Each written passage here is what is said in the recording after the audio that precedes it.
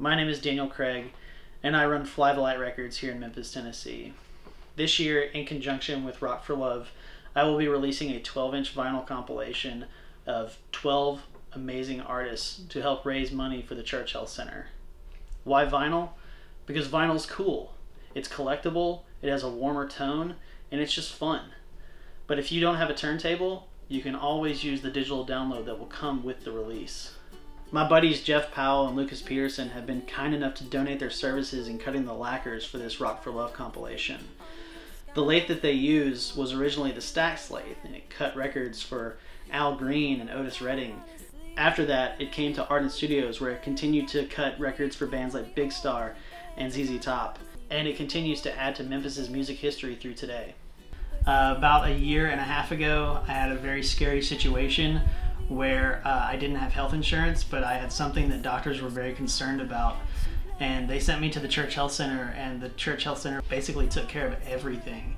They sent me to Baptist Memorial, and I got a bunch of tests done, and even though it came out as incidental, they took away all the fear of the situation, and they really put my mind at ease, and they did something that I couldn't have done on my own.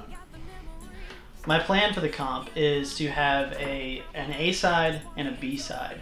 One with lighter artists, indie rock bands, and singer-songwriters.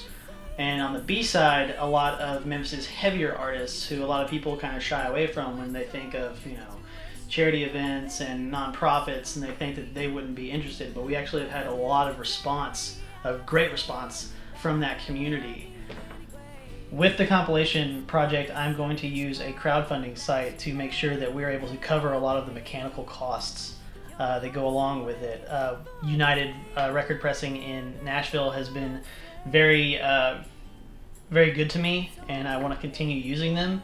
I know that Mark Yoshida at AGM has donated the costs of the record jackets, which is awesome. Very, very awesome. Those are really expensive. And so with the fundraising site, we're going to offer incentives to donate, and it's basically also going to act as a pre-order. Anyone who pre-orders the compilation will get a special color version of the record that you can only get by helping to crowdfund this project. Once they're gone, and it'll only be as many as were ordered. We're also going to offer test pressings. Those will be very limited. There'll probably be only 2 or 3.